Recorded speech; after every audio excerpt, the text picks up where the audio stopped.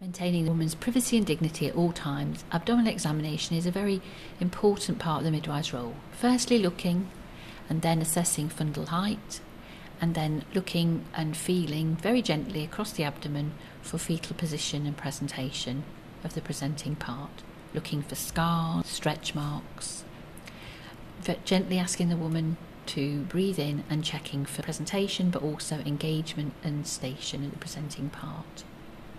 The fetal heart should be auscultated, listened to with a Pinard stethoscope for 1 whole minute. After having established the maternal pulse, making sure that you're not picking up placental flow and are recording the fetal heart accurately for a whole minute. Once that is recorded, it should be written in the notes so that it's evidence that the fetal heart was recorded and was appropriate at that stage of gestation.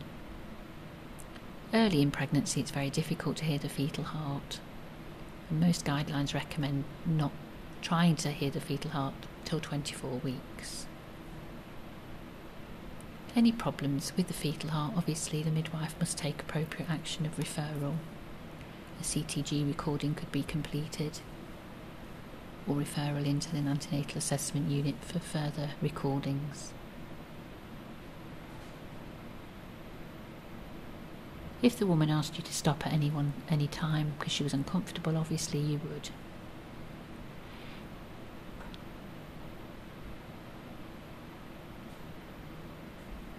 Again, maintaining her privacy and dignity, make sure that she's covered and help her.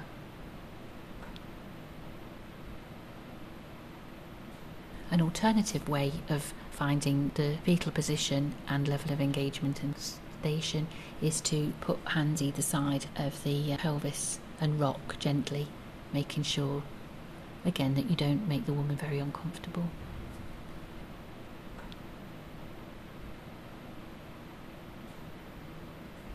Ideally, the same examiner is able to examine the woman at each antenatal visit, but this is very unlikely, so an alternative way is to record with a tape measure the fundal height and record it as such in the notes.